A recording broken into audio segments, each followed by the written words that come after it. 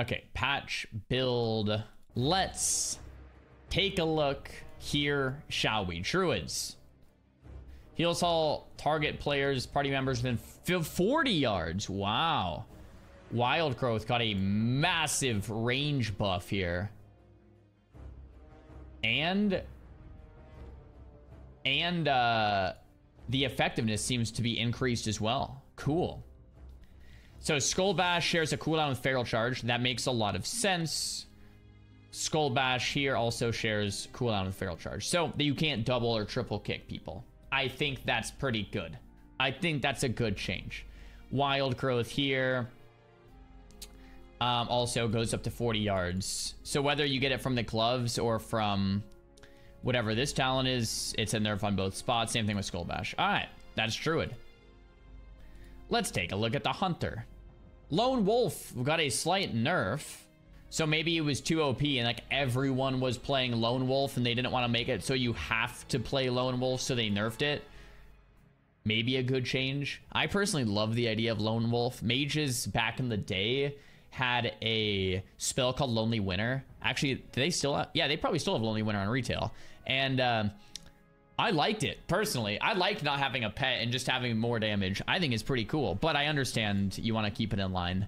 Engraved Pan, Sniper Training. This also got nerfed. So Hunters were too OP, and they nerfed them. Let's take a look at Mages. Rewind Time. Your current target with your Temporal Beacon instantly heals all damage taken over the last 5 seconds. Wow, that's so insane. Ineffective on targets that do not have Temporal Beacon 5 seconds ago. Cooldown changed from 1 minute down to 30 seconds. Wow. Okay, they cut it in half. All right, Mage Healer in full effect, boys. Mage Healer in full effect. Or maybe it'll be like more of like a hybrid. Like you could play Rewind Time. Like I'm thinking of like Classic plus 2s, and you're playing like Rogue Mage, and like you use Rewind Time to like heal up your Rogue and maybe yourself, kind of like a temp shield. Like that's sick. All right, Pally. So a lot of Pally changes, and this is what Twitch chat was talking about. Apparently, Ret's got nerfed, so let's take a look. Beacon of Light got nerfed from 60 yards down to 40. I guess that kind of makes sense. I mean, 60 seems like a really big radius. I'm curious what it is in like Wrath or later expansions. Yeah, I don't know if it's normally 60 or 40, but that seems reasonable to go down to 40. Crusader Strike was a 4-second cooldown up to 6. Once again, I'm trying to remember what Crusader Strike was in other expansions, because I feel like 6 seems really reasonable. I'm curious. So in Wrath, Crusader Strike. I'm curious. Crusader Strike in Wrath is a 4-second cooldown. Am I tripping? Is this wrong? Because in chat, people are saying 6. Is this wrong? Crusader Strike Wrath. It says 4 here. In Wrath. That seems really short. Anyway. So they made it a 6-second cooldown instead of a 4. Once again, that seems somewhat reasonable to me. Divine Sacrifice cannot be used while you're under the effects of Blessing and Protection. Divine Shield or Divine Protection prevents you from being targeted by those abilities while it's active. Yeah, I think that's smart. That would be like a really OP combo pairing, right? If you bubble and then Divine Sac, and then you redirect all the damage to you, but you don't actually take any. I don't know if it needed to be nerfed, though. Here's the thing. I don't know what's under the hood. Blizzard does. Right now, there's no beta testing. There's no alpha. There's no anything to go off of. If Blizzard's been doing testing internally, and they've found that Divine Sacrifice gives too much value, maybe this is fantastic. Hard to tell. But I plan to bring out the Ret Pally and Sod as well. So a part of me is crying inside. Engraved Chest, Seal of Martyrdom. Fills you with Holy Spirit for 30 seconds, costing each of your melee attacks deal 30% weapon damage. It's not AoE anymore. It's just to your target. Wow. but you lose health equal to 10% of the damage inflicted instead of 2? What? While the seal is active, your party members within 40 yards each gain mana equal to 10% of the damage. Okay, so you're taking health. It's almost like a life tap-ish seal. Kind of cool. All right. So since it's not AoE, maybe and it's only single target, maybe that's why they went from 2% to 10. And then from here, they went from 2 to 10 as well. That might be what's going on there. And I'm curious on the decision to make it single target. Maybe it was just too OP to have pallies with that much AoE. Confirmation in the chat that you win on your Wrath Pally and Crusader Strike is 4 seconds. Perfect. Cool, cool. Engraved gloves. Speaking of light. So once again, this changed to 40 yards instead of 60. Seems reasonable. Hand of Reckoning. Did anything change here? Causing you to gain mana. Oh, maybe it was just a typo. They added the word 2. Is that just a typo? Okay, cool. Nice. Divine Sacrifice. Once again, same change. Hand of Reckoning. They added the 2 again. Great. Seal of Martyrdom. Okay. I think I'm fine with all of these changes. 6 seconds on Crusader Strike seems reasonable. Like, all of these seem very reasonable. It's not like they got gutted. It's not like they got, like, completely ruined. I'm curious how someone like Esfand thinks of these, but myself as an OG Ret Pally back in Classic, those all seem like reasonable, okay changes, and I'm still excited to play Ret, so that's good. All right. Priest. Circle of Healing got buffed up to 40 yards. That makes a lot of sense. And the healing got increased as well. Wow. Strength of Soul got... In addition, targets of your Power Word Shield will gain a rage from taking damage despite being absorbed. Wow. Oh, that's really cool.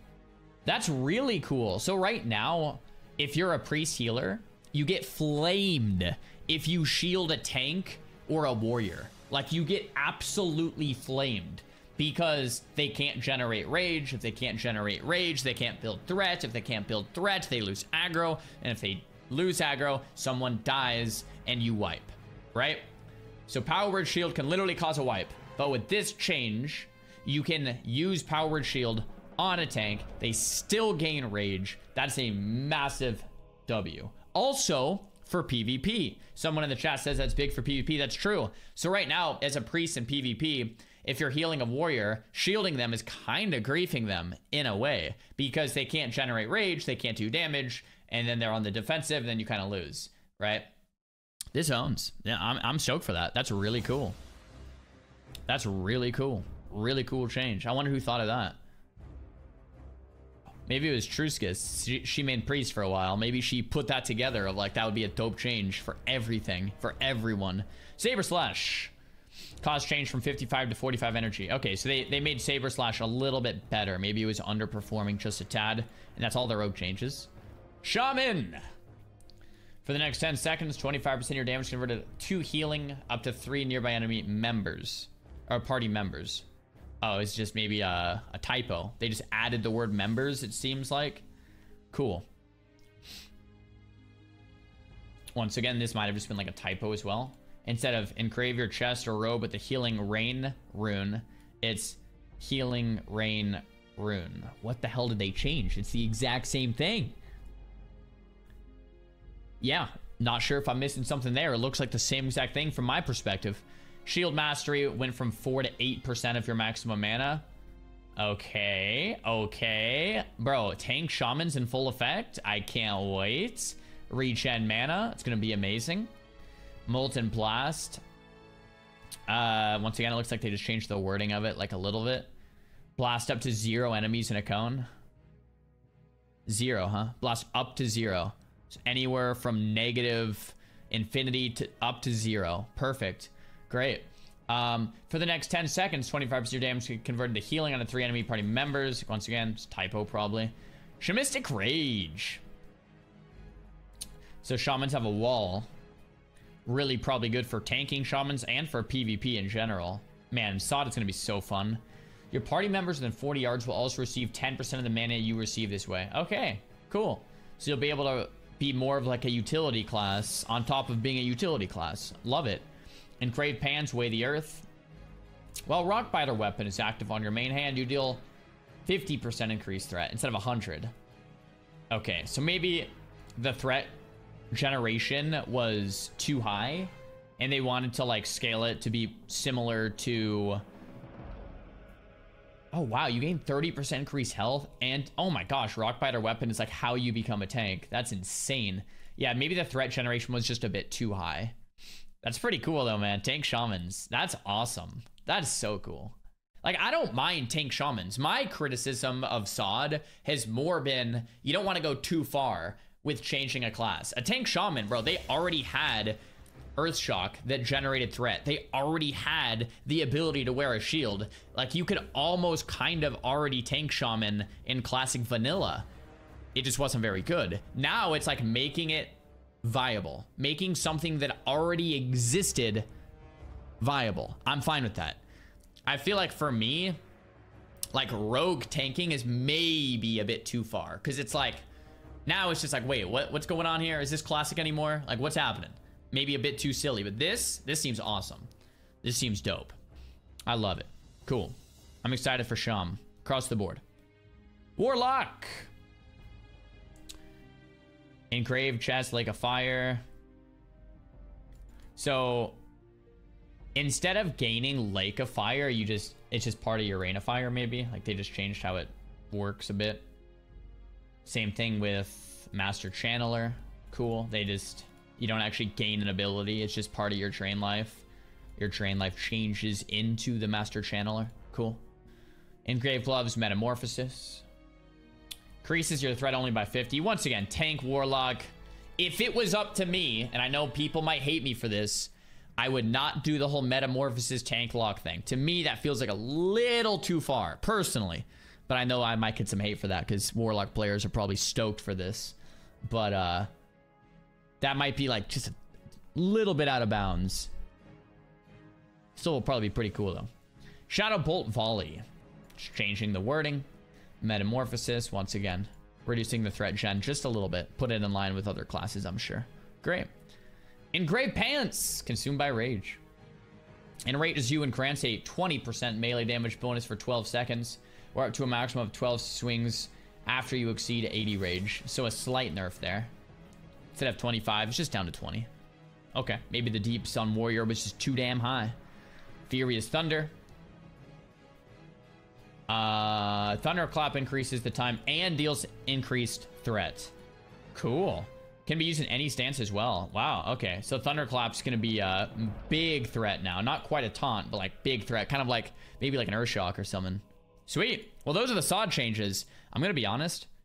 I think I like all of these. I don't know what, like, are you guys happy with these changes? I think I like all of them.